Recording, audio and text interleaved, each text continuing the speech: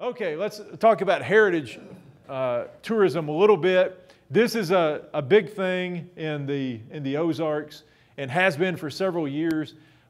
Again, part of what draws some people to the Ozarks is this kind of hillbilly image of the Ozarks, of the backwoods, country, rural spirit of the Ozarks. And that's been drawing people to the Ozarks for a long time. And we can go back. One of the first examples of heritage tourism that we can go back to is in the 1930s when the folk festivals start. Of course, we have lots of festivals nowadays, and even here at Missouri State, we have an Ozarks, what's it called, cultural or celebration festival or something like that every September here on campus. And the roots of those go way back. In American history, they go back at least to the 1920s when you had your first folk festivals in Appalachia that celebrated mountain music, old-timey music that we talked about earlier in the semester, and sometimes old-timey dance, jig dancing and stuff like that, and sometimes crafts and things. But the first folk festivals were held in the Ozarks in 1934, and let me see. The first one was held in Eureka Springs that year. And then there were other regional festivals scattered across the Ozarks. They were in Rolla, and West Plains, and Aurora, Missouri. And then after those four festivals were held, they sort of gathered the best banjo pickers and the best white oak basket makers and all that kind of stuff from the four festivals in Eureka and Rolla and West Plains and Aurora, and had like a regional festival in Springfield. And then later in 1934, the National Folk Festival was held in St. Louis that year.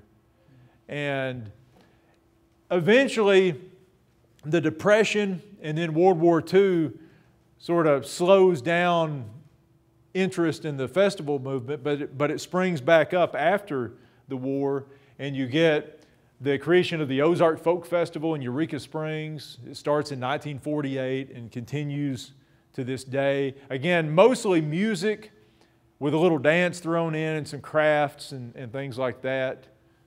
And then the Arkansas Folk Festival starts in 1963 in Mountain View, Arkansas, and it's still going on.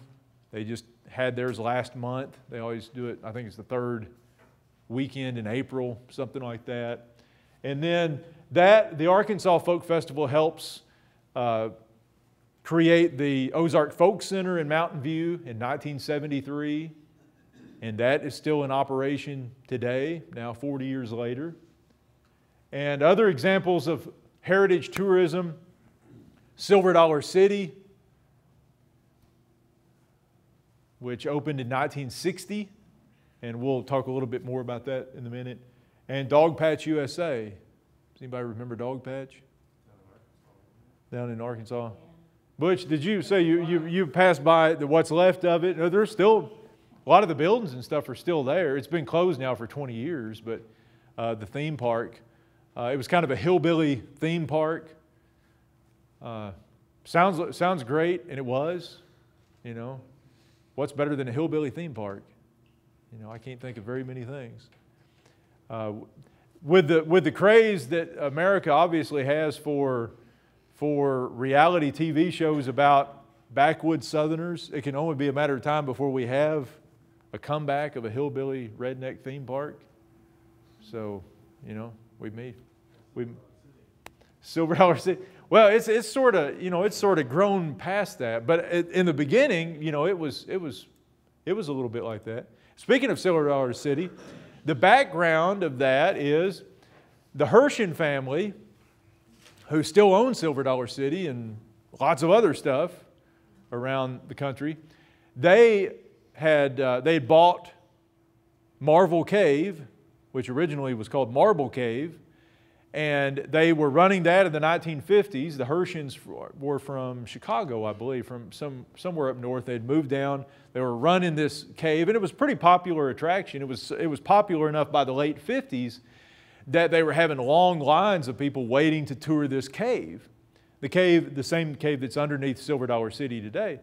And they came up with this idea of building this little faux town, this little pretend late 1800s frontier town at the mouth of the cave for people to kind of mill around in, to give them something to do while they were waiting to get into the cave. And that's how Silver Dollar City started.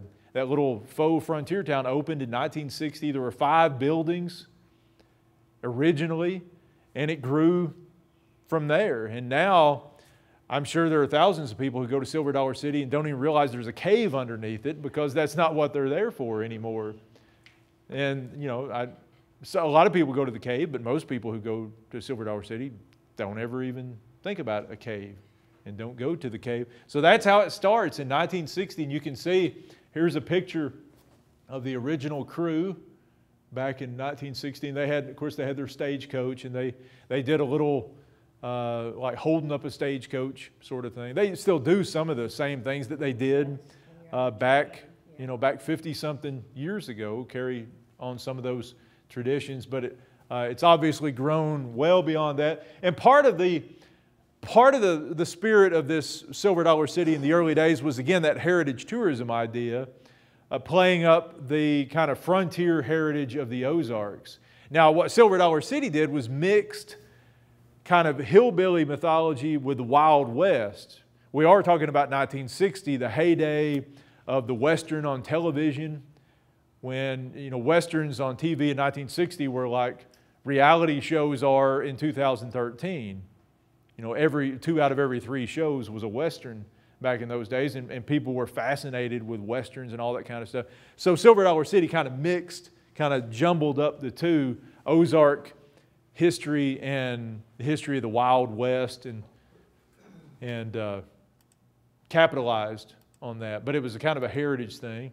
And today we know Silver Dollar City still has some of the elements of those earlier days, with the people in granny dresses and the crafts people who were making stuff and, you know, dressed up in old-timey clothing and stuff like that. And then they obviously do lots of stuff, from roller coasters to international festivals that have nothing to do with the early days of Silver Dollar City. They're just kind of things that theme parks do.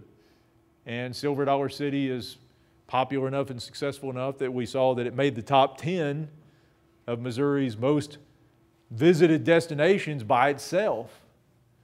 And but it has it's managed to hold on to some of its heritage tourism tradition, while offering lots of other stuff that attracts people who aren't the least bit interested in people making walking canes and homemade fiddles and stuff like that.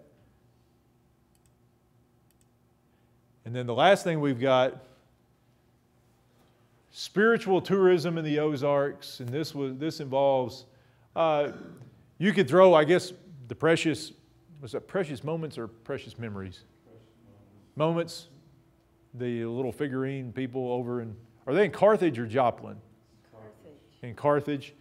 You could throw them in here too, but the big outfit when we talk about spiritual tourism in the last 50 years has been the growth of Eureka Springs, just one more element to a very strange mix of tourist appeals there in Eureka Springs. It starts almost 50 years ago when publisher Gerald L.K. Smith, who is nowadays quite a notorious figure. He was anti-Semitic and made part of his fortune publishing these anti-Semitic publications and stuff like that.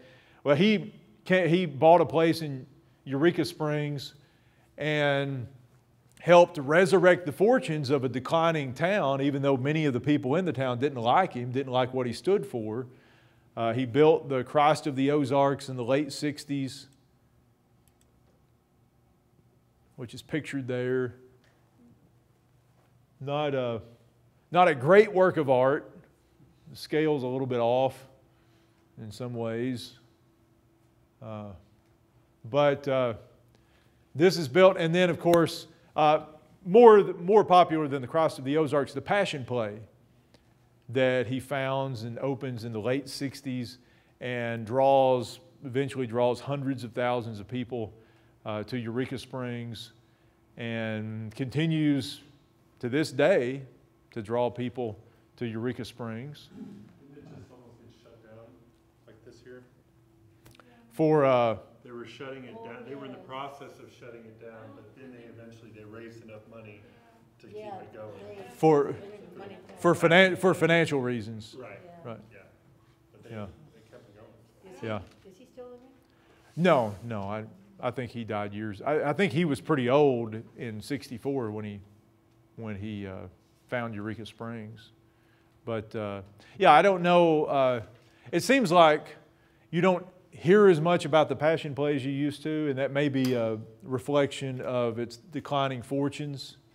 Maybe, there's only so many repeat customers they can draw in there, and I'm not sure if it's just not as popular as it once was, or what, or the rest of weird Eureka Springs scares off the clientele who would normally go to the Passion Play. I really don't know. But they've also got the Bible Museum there, and sort of, like a little miniature, kind of, the Holy Land thing. But again, Eureka Springs is, it's the tourist town that you just can't kill. It finds ways to reinvent itself, and it reinvents itself in so many different ways for different audiences. The same place that attracts thousands and thousands of Christians every year is the same place having the Rainbow Parade and the bikers and all that kind of stuff. It's just it's remarkable that they've been able to do what they do, I guess.